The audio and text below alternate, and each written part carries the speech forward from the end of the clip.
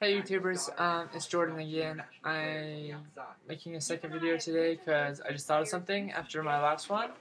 I've had a couple people recently tell me or ask me for tips on their voice. And first off, let me say I don't know why anyone's asking me about voice because I really think it's like my most telling feature. And I think, if anything, I'm conscious of it in public, and I'm conscious of it on YouTube when I do videos, but sorry if that light's a little harsh. I'm trying to figure it out. There, that's nice. But, I mean, you could hear it, like, when I go back and I watch my videos, I hear my voice drop down, and I talk like I would normally talk again.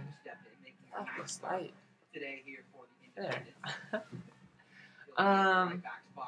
Okay, but a couple tips that I have, like, because tips are always helpful, and what I know, I have been doing it. I have been struggling through it for the past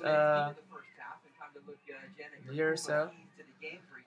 So let's just start off. Another one of Jordan's famous rants with no direction.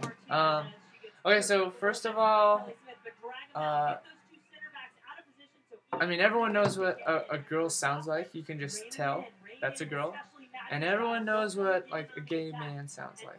And while they speak very feminine, it's a very apparent difference. So right off the bat,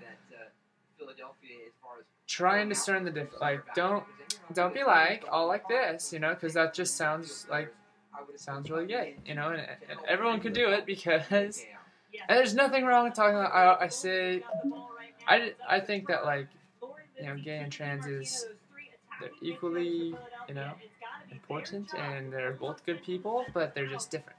I don't think they're the same. Obviously, gender and sexual identity are completely different, tied together somehow, but anyways. So don't start off, you know, trying to just come across with that, like, valley girl bullshit, you know, because people pick it apart. Women actually, for the most part, have very similar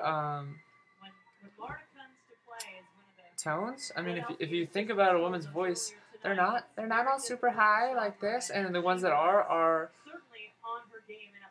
I mean, when you hear it, you go, whoa, like that voice is really high pitched, you know, and but women have more of a range, and they fluctuate within that range.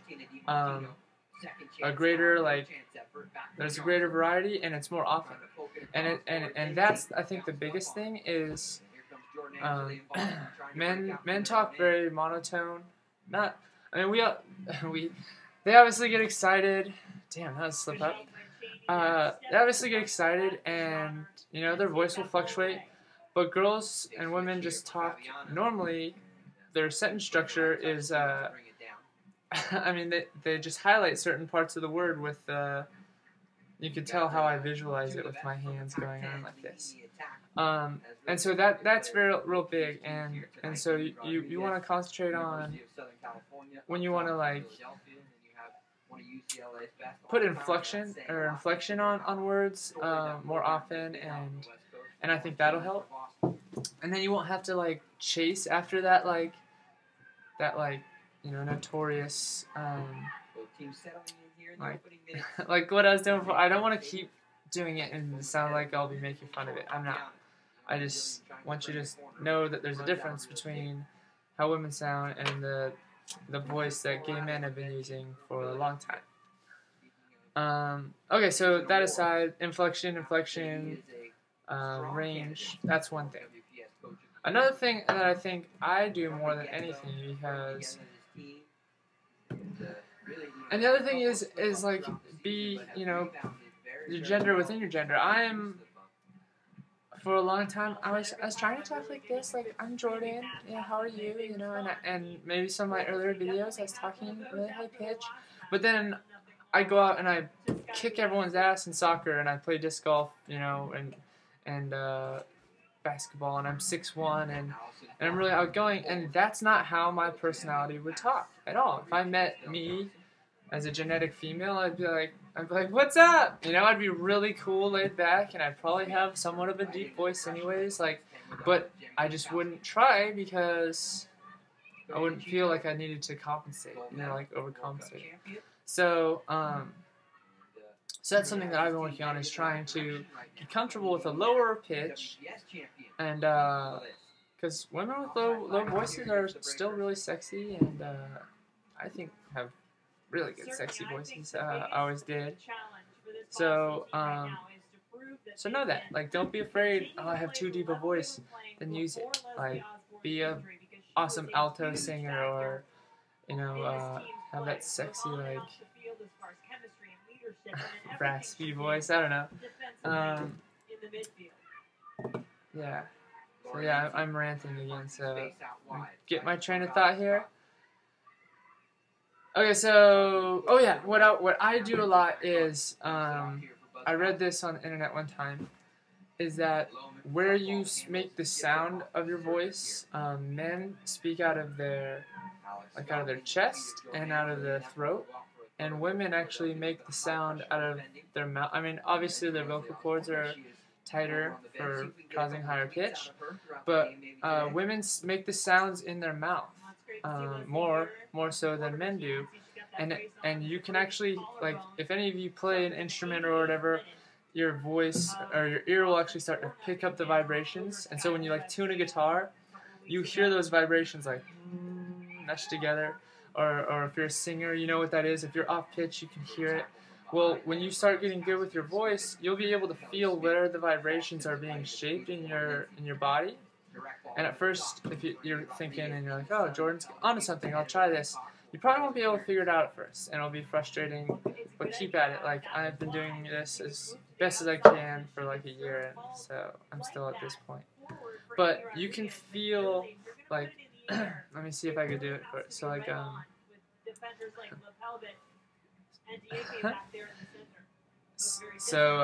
so this is like my normal voice. I haven't talked in it so long. So like right now my voice is being shaped like here in my chest, and I could feel all the vibrations right here. And as you like bring it up, and you can feel it actually come up to your mouth.